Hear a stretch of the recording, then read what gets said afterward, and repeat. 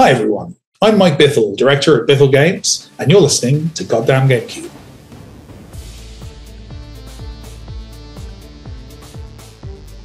Hello everyone, and welcome back to another episode of Goddamn Gamecube.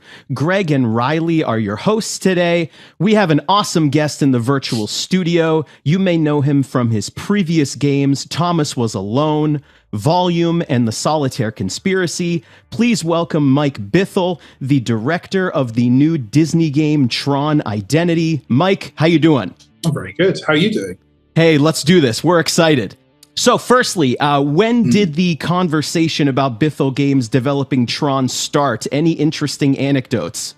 That's a loaded question. I've always been a big... Ultimately, the audience will decide interesting, I guess. I can't really make any promises on that.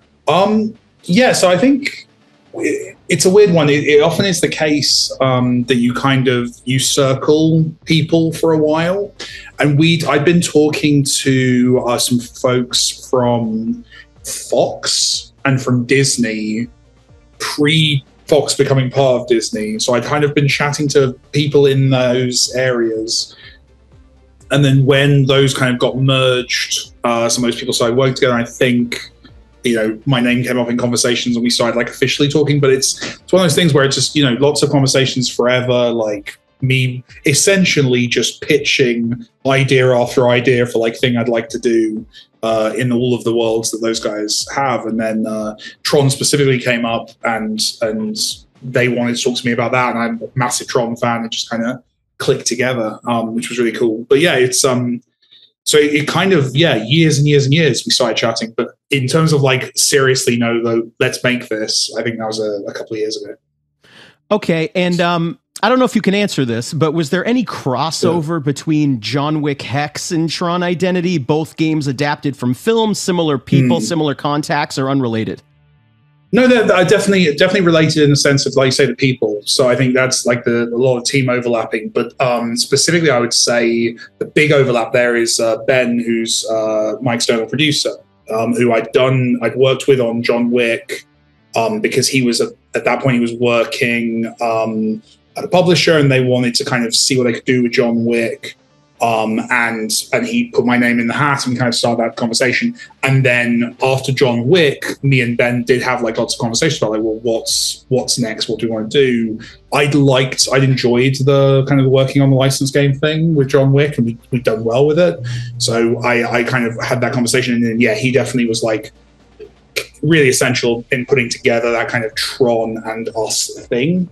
Because it is just one of those IPs and those franchises that I just always wanted to kind of do something with, and felt there was amazing opportunities within. So yeah, just kind of finding that and doing that has been massively cool. Moving on, so Tron does not have many pop culture releases since its inception in the early 80s. Tron Legacy, known most famously for its Daft Punk collaboration, received a mixed reception. So let me ask you, think Tron? What drew you to want to create something in the Tron world? Because there isn't much Tron out there. I think to be honest, the fact that it's not a billion different movies was part of the thing that kind of did draw me to it. It felt like there were these big opportunities. It's a big kind of mythic story. You've got, the first movie is completely playing with transhumanism and big sci-fi concepts, and the second movie, Legacy, is more concerned with, I would say, kind of the relationship side of it, that kind of mythic relationship between Flynn and his son, and all of that. Oh, his sons, but if you consider Clue a son as well, and there's all these interesting layers to that. So for me, it was this canvas that I felt like there were a million stories you could tell, and the signpost that kind of showed that to me was Tron Uprising, which was an animated show that came out around the release of I think just after the release of Legacy, which was basically them taking Tron and doing episodic television with it. If you've not seen it, beautiful animated art style, it's gorgeous. Taking that and kind of exploring that world in that bigger context, to me, demonstrated that there were just so many stories you could tell in that world, and so many approaches and ways you could play with both the science fiction of that, the philosophy, the kind of like I said, this kind of mythic fantasy layer that's there with Tron is kind of just, it can kind of be anything in that way. It's Tron is almost, it's a vibe, and you can kind of put that vibe in lots of interesting places and kind of link it up.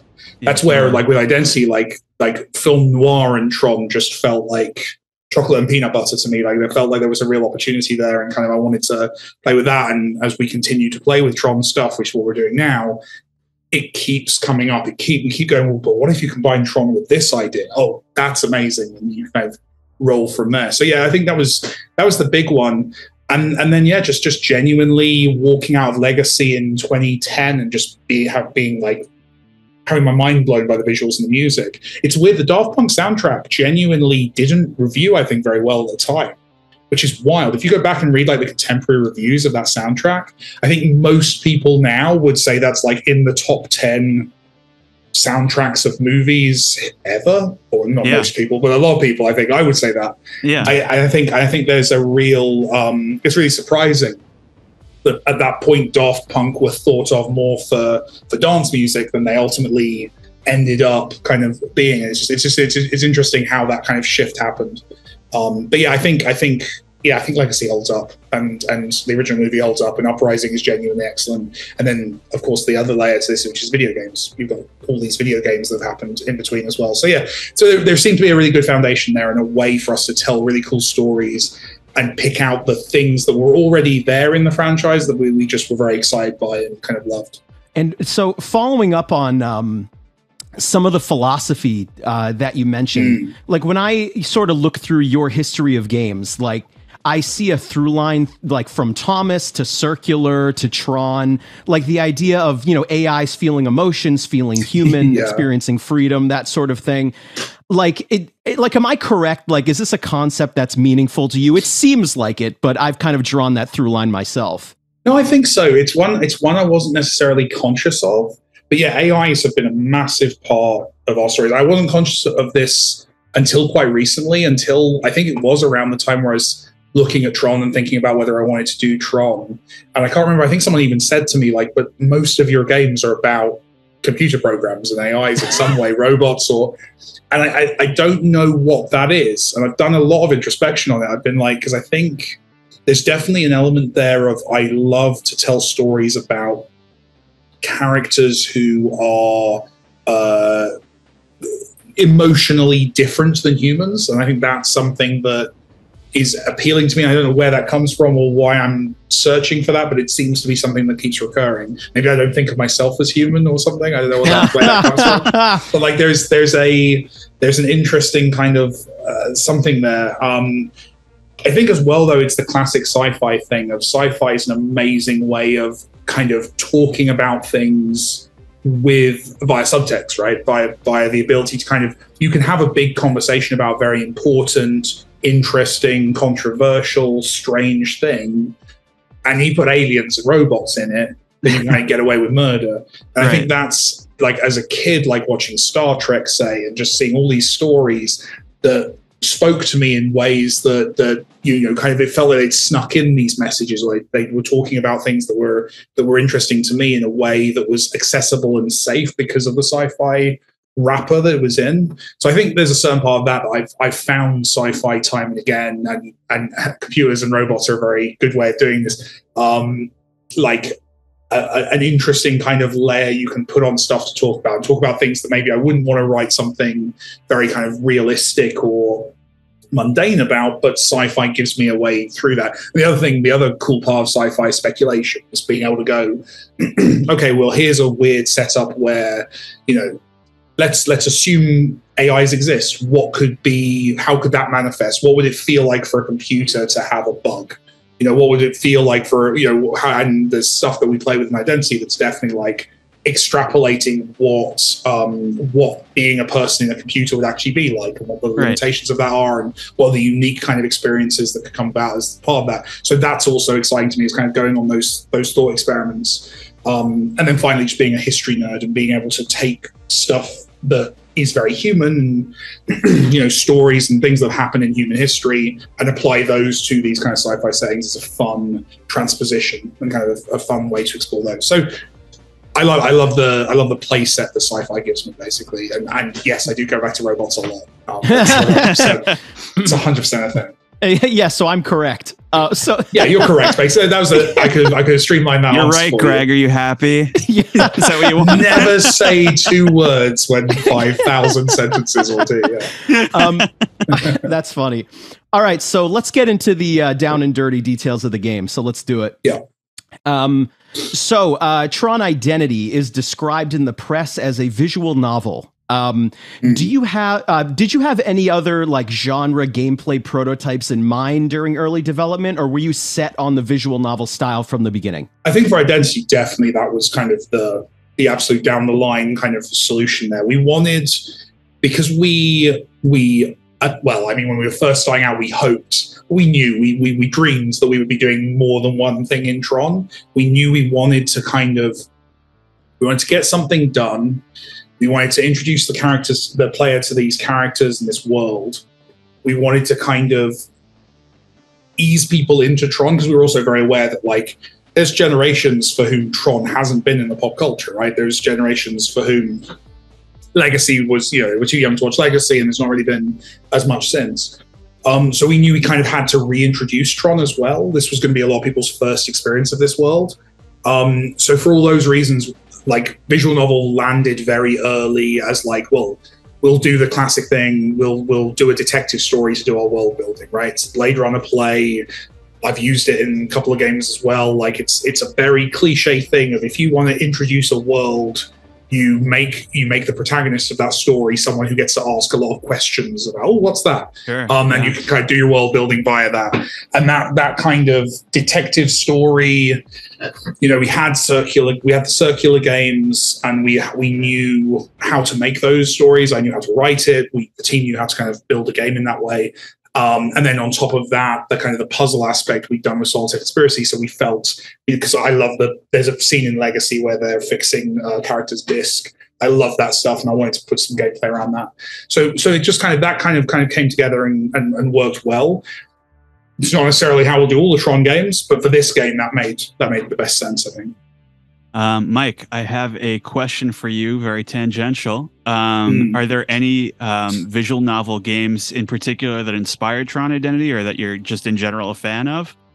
I'll be honest, I'm massively ignorant of the genre, despite making 3 games in it. No, genuinely, like my go-tos, the stuff I'm most inspired by and trying to kind of pass through what we do are like the Telltale games, or Mass Effects, or BioWare's kind of dialogue systems.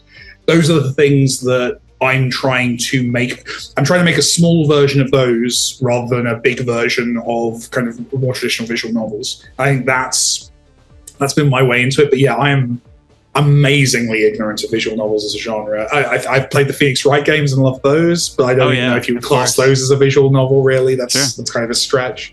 But I'm very aware that I'm ignorant and I need to play more of them, because like I've made a few now, and it's kind of it would be like being a platform game designer and never playing Mario. Like it's like I don't fully.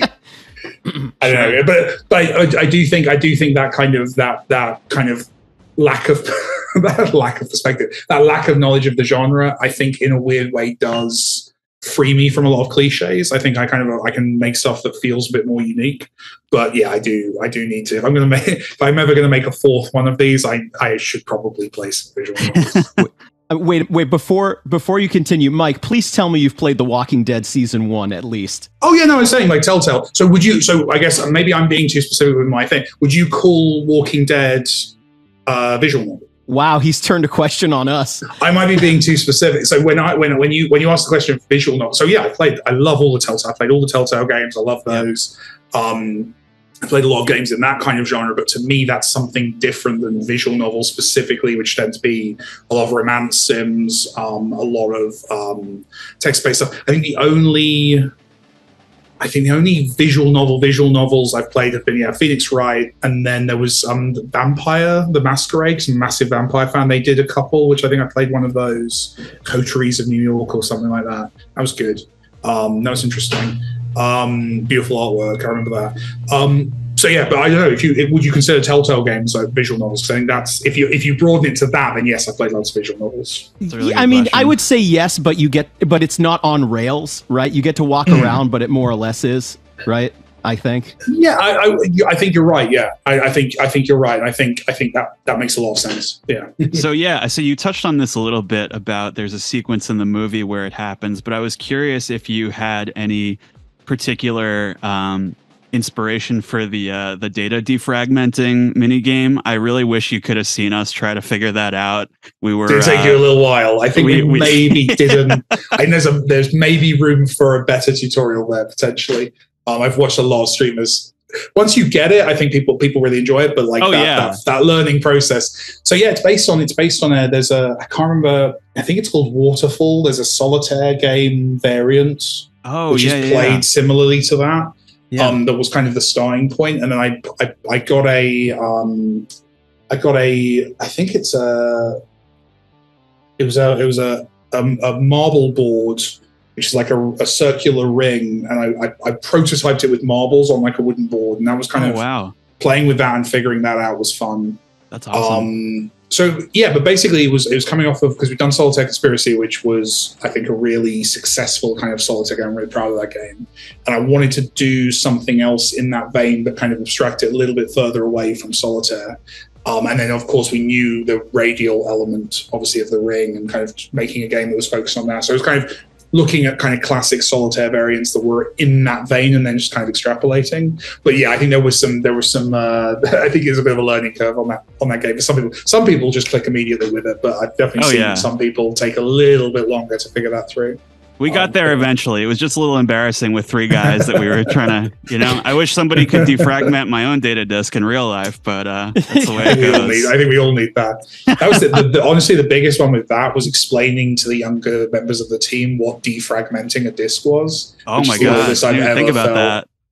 Yeah, I had to when we were putting it together. I remember like working on that, kind of coming up with the concept, and yeah, so just someone on the team who's a bit younger than me, kind of asking what defragging a disk was. It's a whole world that's changed since. Once every couple months, we used to do this. But Riley, this was a whole part of my life, was watching those little blocks fill up. Yes. Oh my God. Riley, do you mind if I follow up on this just for a second? Yeah, go ahead. Mike, no, I didn't have this as a part of the script, but I'm curious now hearing you talk about it. What was the impetus to have the puzzles be skippable, or having like if you needed help solving them, the game would give you the game would give you like 3 moves for free? Was that like we really want people to see the whole game, see the story if you want to skip it? Was there any like back and forth on the team, like, no, puzzle solving is a part of the game, you got to figure it out? Or what, was there any back and forth there? That was a big conversation. I think the initial obvious reason for it was just, we know people are going to want to play this. We know we're putting a puzzle game into a genre, into a story-based game, and there's going to be a lot of players who don't care, who just want the story. And we didn't want to kind of block those players from having a good time with the game. So that was definitely the kind of the starting point for it. In terms of like, was there a conversation? It definitely was, in the sense that there were definitely people who were like, well, this is, you're skipping gameplay, you're skipping it's a puzzle game, like you say. And to them, I basically made the argument of like, well, then I think people will play it. If people want it, they'll have it. If they don't, they don't. Right. I'm a big believer, especially with this one in particular, that we should try and make games that are accessible. Once someone's given me their money, I'm going to just try and entertain them as much as possible. If they want to fast forward through the bits they're not enjoying as much, cool. By all means. And it's something I think there's definitely a bigger conversation happening in games around this specific area right now, around like accessibility, and whether it diminishes our creative vision to make choices like that. But for this game in particular, it felt right. It felt like giving those players, and we've definitely seen that in feedback. We've seen a lot of players who are like, oh, I don't play puzzle games, but it's cool because you can skip them. and they're having a good experience with the game. And then I'm also seeing people who love the puzzle aspect and are just playing that, and then through the main menu you can go and play like an endless mode of that puzzle as well. So they're having their experience too, and it's satisfying to serve both audiences on that. So yeah, that was the main kind of the thought process there. We were bashing together two genres that we knew there would be audience members who didn't want to play, half of that. Okay, so next question. We actually, I believe the two of us had never seen Tron before, so we watched both films pretty recently, and it was a real shock. Yeah, it was special. It was a special experience, and it was a real surprise that it's the very first one is a Disney property. So I had a question about, lately it seems like with their larger intellectual properties like Marvel and Star Wars, they seem pretty committed to preserving storyline continuity. Like, for instance, a creative couldn't necessarily, and there's pros and cons to this as well, like they couldn't necessarily just say, oh, I want to make an Incredible Hulk movie. It's like, the Hulk needs to be here at this time, etc. And so you touched on this a little bit earlier. Since Tron has a considerably smaller, I guess, narrative footprint, did you feel a bit more freedom to tell the story that you wanted to, or I don't know. I mean, so without getting into spoilers, there are some pretty big lore implications that this game drops, and I was curious whether you can comment at all if this plays into maybe the company's plans for a relaunch or something like that. So I definitely can't do any of that. I can't talk about anything to do with what Mickey is up to. No, so I definitely can't talk about anything that Disney's got upcoming or what they're doing. But from my perspective, it was, yes, there's obviously an opportunity. There's more canvas to paint on for sure, because you've got these spaces. It's not like stepping into a Star Wars or a Marvel project and going, okay, there's all these stories that went before. You can do the essential research on working in Tron in a day. Like, you can get through all of the content, you can see everything. And running Tron School became a thing the company does. Like, when someone joins the team, first day is go experience every piece of Tron media, basically. Just go and see all that. Right. So that definitely, that's cool. I would say, though, I think from my perspective, coming into this and wanting the freedom to do whatever I wanted was not the goal. Because if that was the goal, I would work on my own stuff and I wouldn't. I'd create new IP. For me, it was there were opportunities there that I hadn't seen anyone take advantage of. So there were stories I saw as available and possible within Tron that we could kind of go and do and explore some new ground, essentially. Always building on what was there before, always building on threads. There's whole plot points in Identity that are basically me really liking a sentence here or there in one of the movies. Like there's a specific, I think it's a line in the original movie about like religiosity and the relationship to the user, and that's like a massive chunk of Identity is exploring that and kind of going in and digging into that a little bit. So for me, it was always about pulling out things that were interesting. But of course, as you'd expect, there is obviously a back and forth with Disney. Everything I'm working on, they're checking over, they're working with me on, and we had those conversations around lore and about where I could push and where I couldn't, and where those lines were. And it's ultimately it's a collaboration between myself, between Disney, between like the creators of Tron and all of that stuff, and those kind of ideas are flowing back and forth. So it's constraining in the sense that obviously you're trying to show respect to everyone else around the table, but for me it created more opportunities than hindrances. Like there was a cool opportunity to do interesting stuff there. So I feel like it sometimes helps you focus, right? Kind of keeps you on the track, I guess. I love it. I genuinely like adaptation. Like even Volume is like an adaptation of Robin Hood, which is an IP obviously no one owns, but it's a franchise. Robin Hood is an established kind of storyline, right? So I like that because you can kind of reflect on it, you can kind of bounce off of it, you can presume certain knowledges from the player. Even people who've not seen Tron have a knowledge of what Tron is, and you can kind of play off of those expectations. I like what you can do there, and then what you can subvert and play with, and where you can nudge things. So there's just I think it's also what I liked about working on John Wick, is there's just these opportunities to kind of play with mythology, essentially shared mythology. But yeah, no, it was cool. It was fun. I continue to have a lot of fun with Disney working on this stuff and pitching them my wild ideas for what I think Tron should be doing. And I can share like 5% of those conversations in public, which is fun. Fair enough. Yeah. So, the next question. So the game has no voice acting. Was this an artistic choice, or did it come down to budget, resources, scope of the project? It's every video game. Every choice is made by every single thing you listed, right? I think no, we never planned to do voiceover, and we didn't. That was honestly as much a carryover from the circular games as anything. It was one of the lessons we learned on the circular games is having voiceover can be very constraining and kind of can force you into choices from a writing perspective that are trickier and kind of limit your ability to do kind of branching. So for example, I think the script for Identity is novel length. So I can't remember how many words it is, but it's tens of thousands of words. Like it's a substantial, very substantial kind of script and a bunch of text that's working there. It feels like even more than that because we can use language. We can have fun with language to kind of imply even more breadth of it. So the example I always use from Subsurface Circular is, if you run into a character in Subsurface Circular and you have the option to be either very friendly to them or very argumentative and annoying to them, right? You can make those choices and you can kind of express yourself in terms of the dialogue you have with that character. And then later on you meet another character and they say, "Oh, I saw you talking to Steve earlier. He loves you."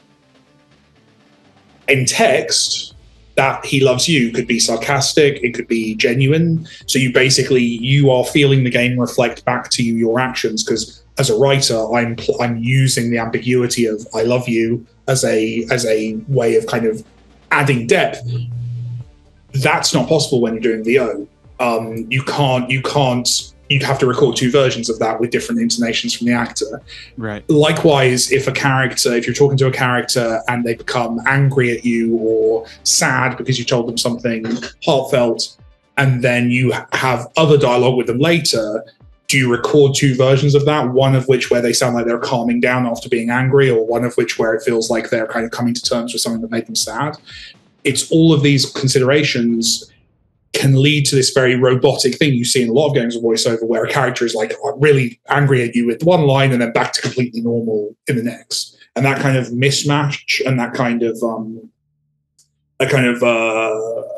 whiplash, emotional whiplash that can occur with characters is something that I've always tried to avoid. And I think with Circular, it demonstrated to me that the better version of this is when you've got the voice in your head, and we can do more, and we can take you down a weird garden path with a script, because me writing a word costs very little. It's a very straightforward process, whereas me having to then go and get that VO'd and thinking about those processes kind of becomes very quickly something that's like insurmountable as like a production process. So yeah, that's the thinking behind it.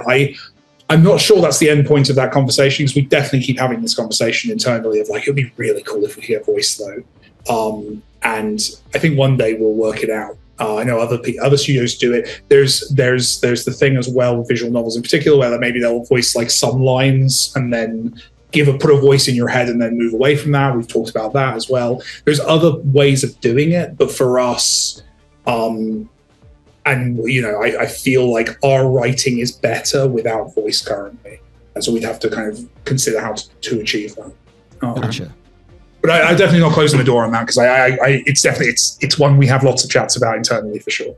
Sure. On the subject of branching paths in Tron, how did you balance that aspect of the game? How do you make each choice seem viable? Like, was it heavily play tested to see if other choices are more common than others? Any examples of game scenarios that had to be changed because everyone was making the same choice? I don't really mind if most people make the same choice. That's one that, if anything, because it makes it so much more entertaining when someone makes the other choice. So for example, there's a character, I'm going to try and say this without spoilers. There's a character who appears in the story, and you as a player have a choice to kill that character almost instantly. Like, they appear, and you two played the game, so you'll know exactly who I'm referring to. Yeah. They appear, and very quickly, with no ambiguity, you're given the option to kill that character. And most players, because we're human and kind, thoughtful, and we want to have a good playthrough, choose not to kill that character and have the experience that flows from that point. But the 10% of players who do kill that character have some stories to tell. And honestly, I'm 100% cool with that. So I don't massively playtest our stories. What I do, from that perspective, well, for me, what I'm looking for in playtesting is: did you feel something was unfair? Did you think something was surprising in a not entertaining way? Did you feel that the game misled you or made you make a choice that then? It's okay to have surprising outcomes, but did you feel the game was unresponsive? Did you feel that something was misinterpreted? Was there a moment where you wanted to have an option that the game didn't give you? Got it. And those are the ones I will branch out in that way. And there's several points in the game where there's where there's 3 choices in the version we released, but there were only 2 choices in the first draft. And someone said to me, like, Mike, you're not giving me this path, which I absolutely would choose in that situation based on everything that's happened up to this point. And we'll back to that and we'll build it. But it's great. One at the very, very early on, like when I've made the first draft, and with the first draft, it's just text-based. Like, it's just basically playing a text adventure game, and shared that around my team. I was on a call where 2 people got into an argument because they both made different choices, and they were so convinced that their version, it was like, oh well, if I'd not made that choice, the game would have still steered me towards this outcome. And they were arguing point blank about events that were completely separate, like a scene that they'd seen that completely different to the other character. And that was the point where I realized, okay, though, this is working.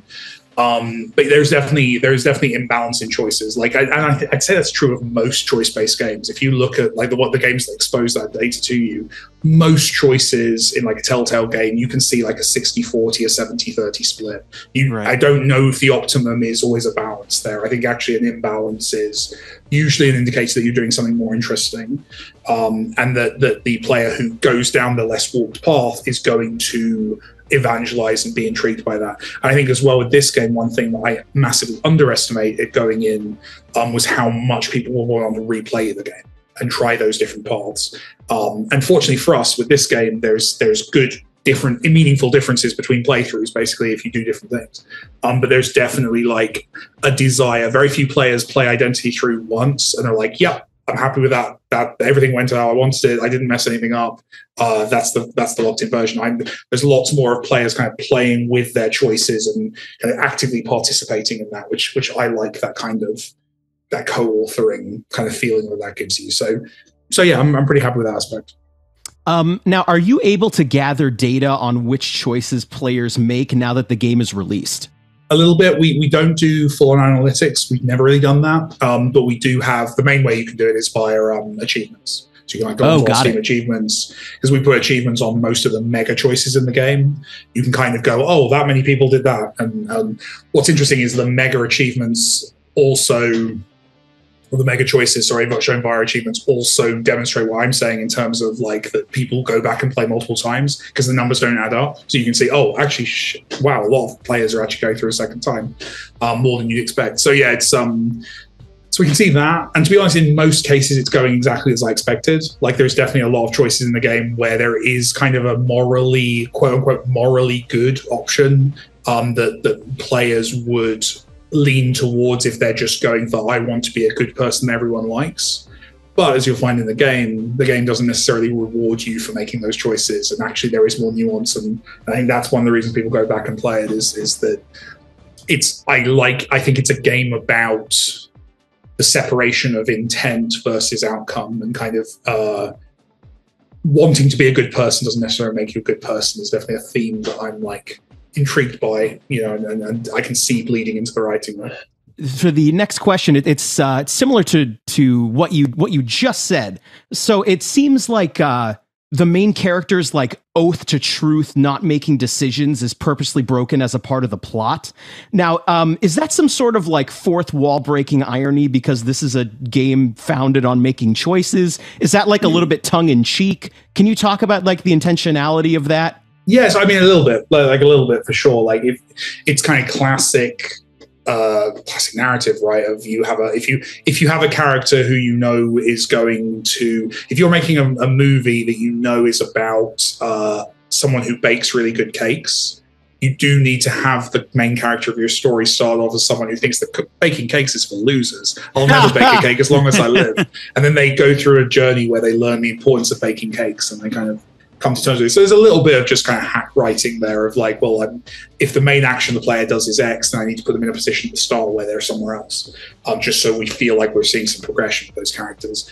I think as well, though, there's an interesting... there's definitely an intent on my part, and I try not to talk too much about these kind of things because I prefer people just kind of play the work and come to their own conclusions. But like, there's definitely thematic stuff there about impact and about kind of making choices and curating information and how you make choices and how you have impact and different philosophies of how you should do that and how you kind of handle yourself in that sense. So I think having the main character have some level of conflict with that is interesting.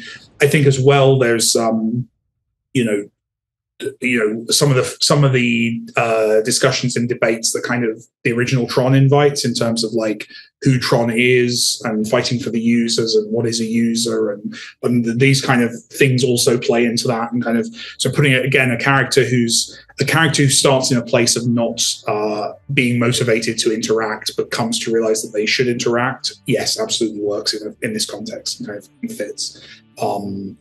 So yeah, it came from that. So I wouldn't say it was irony so much as just giving the character some room to grow, because there is a risk. There's a very big danger when you're making a game that's about choices, about player expression, that your protagonist, your avatar, can feel very empty because literally you're stepping in and you're giving them their choices. So by definition, their motivations and their character growth, there's a real danger that just goes out the window, because actually it's Mike expressing myself when I play, right? It's not them. They're not making these decisions. They're not growing or learning because I'm not growing or learning. I'm playing a video game.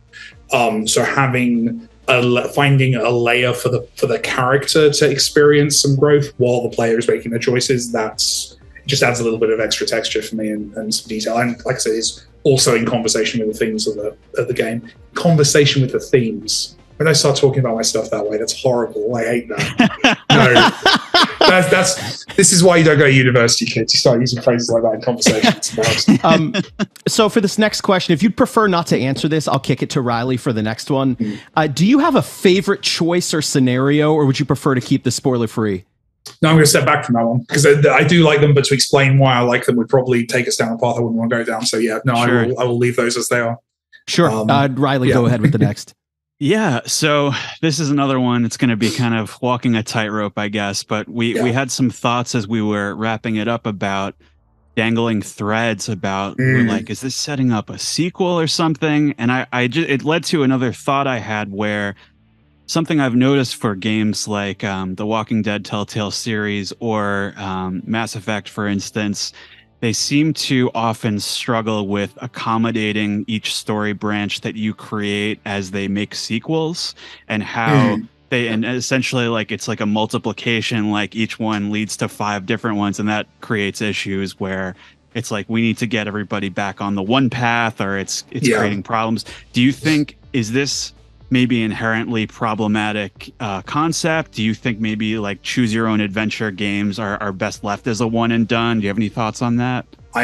This is tightrope-y because we're obviously doing more Tron stuff, so I need to be very careful with what I say. I think there's a few answers to it. I think, as in a lot of things, I think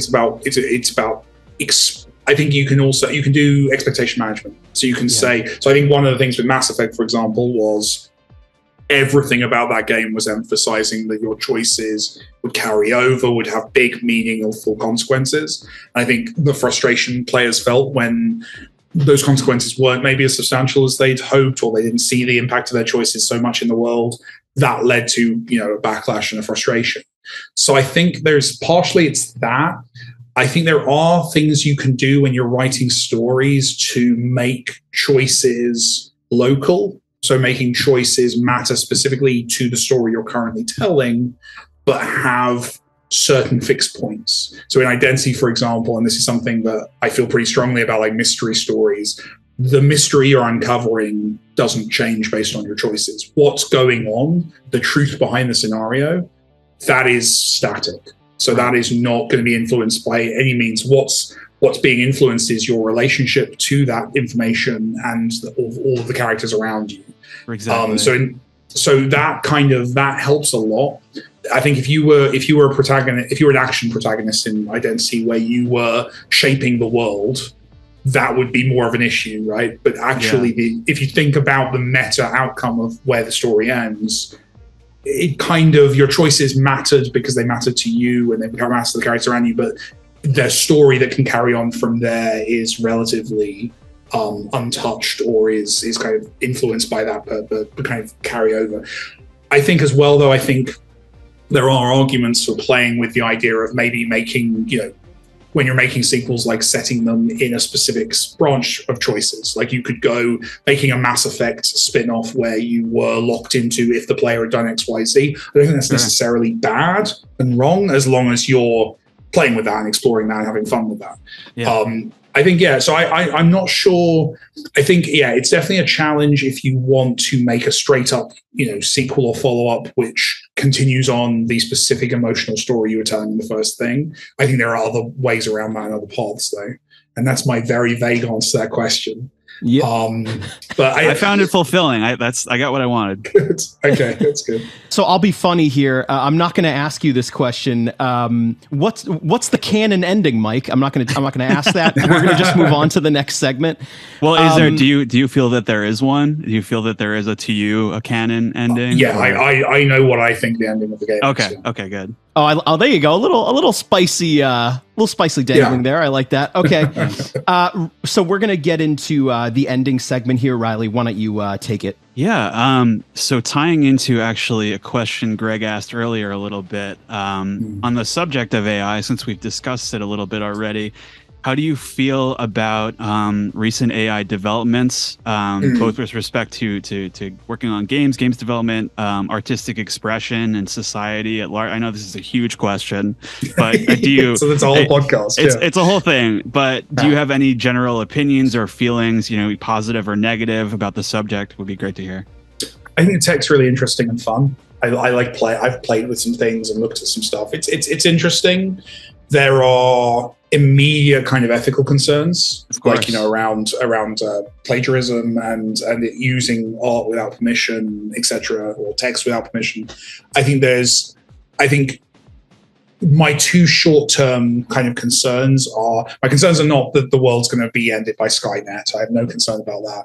Right. I think the immediate concerns I have looking at this stuff is the replacement or mistreatment of workers in the short term by short-sighted management. Like I think there's a lot of jobs, and we've seen this in the blue-collar industries for decades. How robots in factories or self-service kiosks at shops. Like we've seen this automation of and disruption of jobs in that way. And disruption just means breaking stuff basically, which is a problem. And I think that's going to continue. I think there's a lot of jobs currently which could be badly replaced by AI as it currently stands, and that's going to lead to some stupid people firing workers, which I don't like. Yeah, I think the other concern, which is more nerdy and wankery, is it's being lied about. It really annoys me that it's being lied about and overstated. You're looking at essentially predictive text. You're looking at when you're typing a message in your phone and you write "I love," then you're going to get the suggestion to say "you" next. That is not your phone expressing emotional truth. That is your phone making a guess based on the data it's seen that most people say "you" after "I love," and that's it. And I as a nerd, am constantly annoyed by the misrepresentation of this technology as anything beyond that. Right. The idea that this is able to think of things, create things, do anything of interest or artistic value, when it is literally only able to guess the next word in the sentence. It can't. It's this is. I'm not the first to point this out. It's so bad at telling jokes because it can't know what the next sentence is going to be. Right. You can't structure a story. You can't tell a joke. You need context of what you're saying in the whole in order to say anything. And I think that means it's just rubbish. It's a very interesting. There's a Michael Crichton anecdote. Here you go. Here's a Michael Crichton anecdote for you. There's a story he used to tell about reading newspapers, and that he was an avid newspaper reader. He would read, he'd just get the paper every day and just read it cover to cover. And he'd always skip the entertainment section because he talks to movie assholes all day. He doesn't want to read that shit. He wants to read about the events of the day. He wants to read everything except his industry. And one day, he, for whatever reason, did read the film section of the newspaper and about the movers and shakers of Hollywood and the story. And he read that page, and it was nonsense. It was ill-sourced. It was rubbish. It was absolutely didn't gel with his understanding of what the industry was, and like had just omissions and problems. And he said it ruined newspapers for him because he realized that the thing that he knew all about was rubbish in that newspaper, and it made his ability to take seriously political analysis much harder because it had recontextualized that for him of like, well, this read like it was true and important and interesting to me until I read the same format applied to something I knew about. And I feel AI is very similar. AI is an amazing Dunning-Kruger test device. I sit in front of AI and I see it like, I'll listen to like a piece of a song that's been generated with AI, and I'll be like, that almost does sound like a Drake song. And that's because I'm a shit musician. That's because I have absolutely no taste whatsoever. I don't know what I'm talking about. I see a 2-paragraph story written by an AI, and that's the worst. Like that, a child could write a better, more interesting story than that. Or I'll see a piece of like high resolution fake photography made by AI, and I'll be like, that's pretty good if you ignore the teeth. That's like genuinely quite impressive. But I'll see like a piece of illustration or concept art, and I'll go, this is useless. You can make this. This isn't art direction. There's no value. It's a really good, if you ever want to find out if you're good at something, go and find the thing you think AIs can do well. Because that's the thing you're shit at and you don't realize it. Like that's the thing that you're ignorant of. And I think that's what I keep coming back to. And I get it. I get why it's exciting. I do find it exciting, but to me it's an interesting parlor trick, which is currently being described as life. And that annoys me because it's not. It's objectively not smart enough. Or it doesn't have an opinion. It doesn't know what a dog is. It just knows everything that's ever been said about dogs. It doesn't have any value. It's Google essentially. It's a search engine, and that has got value. And when I've the values, the uses I've found for AI have been asking questions that would be hard to Google essentially. So like, can you give me 20 examples of XYZ? That's genuinely useful and sometimes will generate useful results that can kind of streamline a thought process or a bit of research or whatever. But even then, you've also then got to go and double check all of that because maybe it just invented a study. Because again, its job is not to go and find you 20 documents about a thing. Its job is to convincingly give you what it would look like if someone were trying to give you 20 examples of a thing. Right. So yeah, that's my view on AI. I wish we'd stop calling the current predictive text thing AI because it's not data. You know, in the yellow uniform on the Starship Enterprise sense. So last time you were on the show, we talked a lot about Metal Gear Solid 2. Okay. so you don't think we're quite there yet? Is from what I gather. I think no, we're totally there, aren't we? On a lot of stuff in terms of, I think that's the beauty. That's and it goes. Here we go. This is a full circle. This is satisfying. This is the kind of narrative endpoint that AI could not figure out. Right. The thing we were talking about right at the start, or I was talking about right at the start, where I was saying that sci-fi lets you talk about human truths basically via an interesting filter. Metal Gear Solid 2 is absolutely right about where politics and culture have ended up in terms of, memes and stuff. Ultimately, a lot of that was stuff that Hideo Kojima was drawing on a lot of thinking that was happening all over the place back then. But still, it's incredibly insightful about the human condition and where we've headed as a society and how information flows and isolates and brings us together and all of this stuff. And he put some silly sci-fi AI stuff on it because that's fun, because it's cool. It makes it interesting to teenage Mike will actually sit and play that game rather than if you told me it was about human society, I would find it less interesting. So I think Metal Gear Solid 2 is absolutely true in what it's saying, but absolutely fictitious in the way it's conveying that story. And I think that's absolutely fine. That's what sci-fi is. in the same way as like, it doesn't matter that we've not made hoverboards. It doesn't matter that like the stuff like Star Trek has explored around kind of queer theory for decades, and often decades before these things were being talked about in quote unquote civilized society, right? It doesn't matter that teleportation will never actually get invented. That's not the point. The point is that we can use the teleportation to talk about what it might be to experience something that you can't talk about in the current moment, or that you anticipate we will be talking about in the future. That's the value of sci-fi. And so so Metal Gear Solid 2, absolutely spot on in its predictions about humans, and absolutely nonsense in its predictions about everything else, as it should be. It's science fiction. That's great. So we have a couple fun questions left. Fun.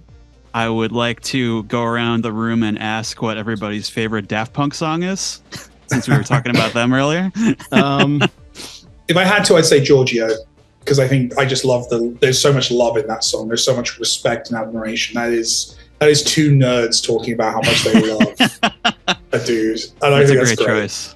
Yeah. Not like musically, it doesn't set my heart on fire, but like you can feel the admiration and respect in that song. Like, very geeky. Yeah, absolutely. Nothing, Riley, Greg? before you'll answer this one last. I feel like maybe like 8 years ago, I would have said like the Julian Casablancas collaboration, right? Instant crush. Yes. Yeah, but now I think it's kind of boring. But I feel like if you asked me that a couple of years ago, I would have said that. But what's your answer? It's definitely one of those that depends on the day. I really liked the song "Touch" on the last album. That was a great one, very moving. I also like the track "Human After All," of course. That's a Stone Cold classic. But yeah, interesting group. Sorry they're gone, but great soundtrack for Tron for sure. My last question, Mike, I don't think we even brought up that this is actually your second appearance on the show. Thank you very much for coming back. Great Pleasure. Interview we did with you a couple of years ago, I think 2 years ago now. Where does the time go? We have no I was idea. probably trying very hard not to say the word Tron the whole time. What? I didn't even think about that. When you were doing the interview in 2021, you were probably in the throes of Tron. I was 100% working on Tron. Yeah, that's the fun thing going back. The amount of lies I have to say. I've said lies in this interview. Like 100%, because you have to, because you can't say about what you're working on next. Yeah. Like the amount of like going back to old interviews and being like, oh, that was clever. How I didn't lie. but I avoided that question quite nicely. That's good. Yeah. Omission. Yeah, exactly. Yeah. So we were discussing a lot of your previous works, including John Wick, and we were talking about the movies. And I was going to ask you if you had a chance to see the new one yet. I did. I loved it. That was really good. I know what you're going to ask me. I was just curious if it's because we agreed. I re-listened to that episode. We agreed that the second one was our favorite at the time. Do you still feel that way? How do you feel? I think it would for me it would be 2, 1, 4, 3 probably. That's my exact order as well. Yeah, but it was very like it's only not higher because 2 and 1 exist. Exactly. Yeah. But then with 3, like with 3 specifically, I think probably 3, I like the ultimate spoiler experience because I read the script in an early draft. Right. I fell in love with scenes that they shot and didn't make it into the movie. I saw early cuts of it with completely different stuff in it. I don't know how detailed I can go with that, but like significantly different story in early drafts of that movie and in early cuts. And then saw it in the cinema, like at the end point of all that. So I'd seen 3, like So I don't think I would have ever enjoyed 3. I think 3 was always that was my job basically was working alongside 3. Last time you said you were too close to it, I believe those were your words. You were too close to 3.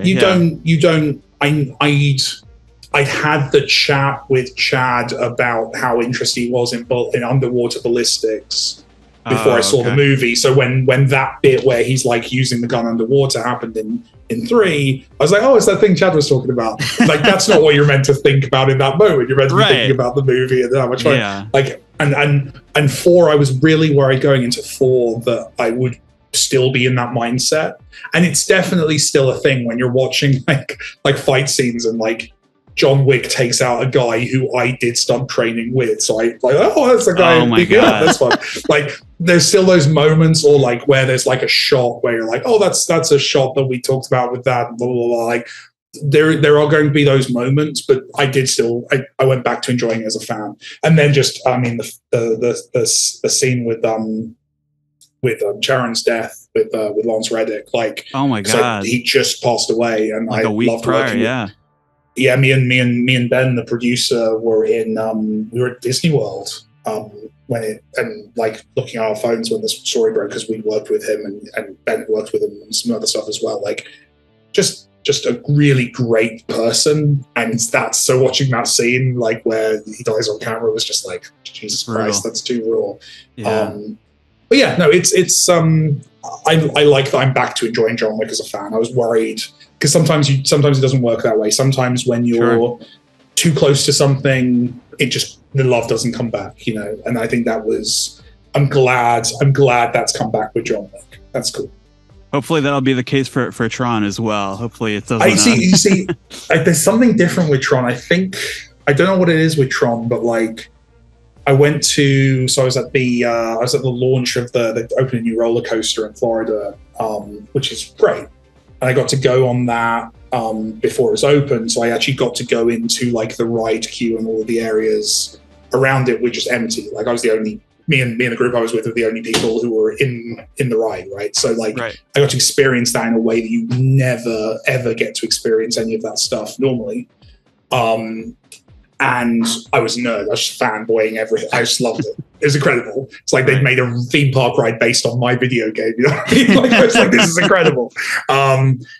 So I think I've managed to stay a fan on this one. And I remember on John Wick, when I was in the trenches working on it, that dissipated. So it's an interesting, I don't know what that difference is. I don't know if it's just that like Tron's maybe a little less busy or I don't know what it is, but it feels good to be a fan in the room on Tron right now, and to have a front row seat on all this stuff, and to be meeting the people behind it and all that stuff. So that's really cool. So, Mike, this is my final question.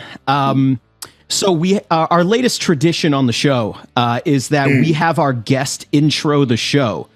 Could you do the honors for us? Absolutely. I'm completely unprepared for this. I do not have the script in front of me already. Hi, everyone. I'm Mike Bithell, director at Bithell Games, and you're listening to Goddamn Gamecube. That was wonderful. Thank you so much. Went a little radio voice on that. I love that. That's perfect. Yeah. Hey, listeners, I'm Mike Bithell, and I'm excited. So, everybody, thank you, Mike. That was wonderful. Tron Identity is available now on Nintendo Switch and PC. Go play it. And that is going to do it for Goddamn GameCube. Thank you guys so much. Cheers.